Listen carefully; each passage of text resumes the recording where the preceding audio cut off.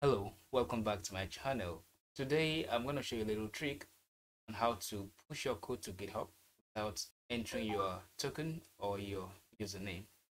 Now let's take, for instance, let's just launch our sandbox and web10. In here, let's cd into our GitHub repo lx. This is what we did last time. lx precourses. Now let's say I have a file here called touch file.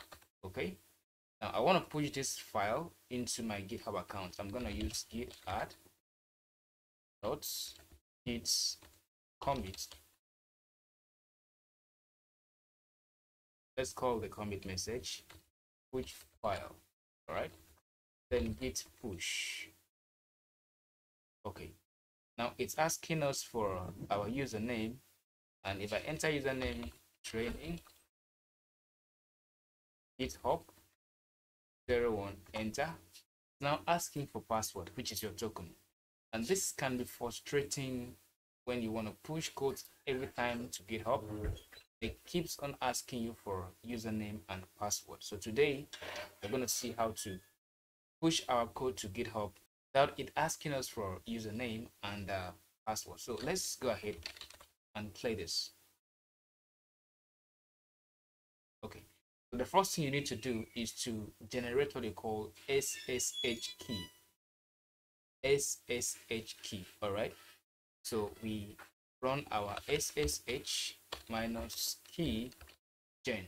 Now you can do this at anywhere, whether it's your repository for GitHub or whether it's your root directory. It doesn't matter, you can do it anywhere. And SSH key gen, enter. Now it's gonna ask you where you want to save those key, but don't just change anything with your enter key.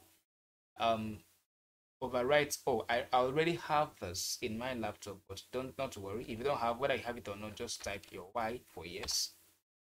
Then enter passphrase. Please don't enter anything, just hit your enter key. Same passphrase again. It's just like password, but don't just bother about that. Just press your enter key. Now your SSH key is generated. All right, so if you look at this, it say your identification has been saved in the root directory, and then your public key has been saved in this root SSH ID underscore rsa.pub. This is the most important thing you want, your public key. So what you would do right now is to get this public key, and to do that you type the command less slash root slash dot ssh slash id underscore rsa dot pop. Okay, please follow exactly what I'm doing so you don't make a mistake. All right, and now enter. Here is the key. Just use the mouse and copy. Note, if you don't use less as a command, probably want to use vi or emacs, you have to follow the different ways of copying in emacs or less. You're not going to use mouse, but the less allows us to use mouse and copy. That's why I want to use less. Okay, right click on this and then copy. When you're done with that, you go to your GitHub account. Here's a GitHub account, and then from here you click on your avatar, click on settings. From settings, go to where you have the SSH and GPG key. From here, click on your new SSH. On the title here, put any value you like. Let's say ALX key gen.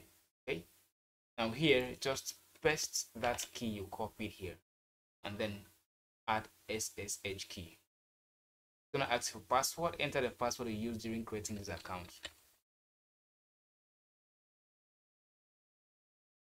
Okay, when you're done with that, you can see the key is generated here. There's a key, but it is not used yet. When it is used, this man will turn to green. The key is gonna turn to green. Okay, now from here you go back to your terminal, press letter Q to take you back to where you were. Now let's clear this. Okay, after that, simply cd, go back, and then remove that ALX precourse, that folder that was there already, the one we created, we cloned using HTTP. So rm -r to remove it recursively, ls precurses, enter. The file is gone. All right, now we want to clone the file using our new key. Okay, so you go back to your GitHub, click on your avatar, click on repositories. Now click on the ls precursor, the repository you want to activate the key.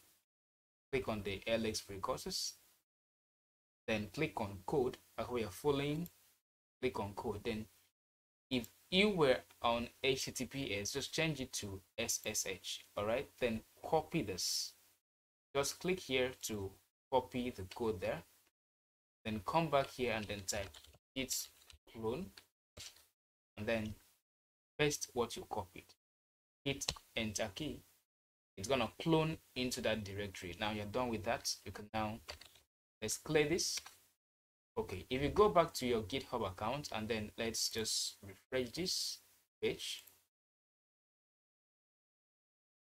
After that, let's go to settings again and then go to that your SSH and GPG key. You can see that the key turns to green, meaning this key is being utilized. Okay, we are done. That's very simple. Now let's cd into the ALX precursors.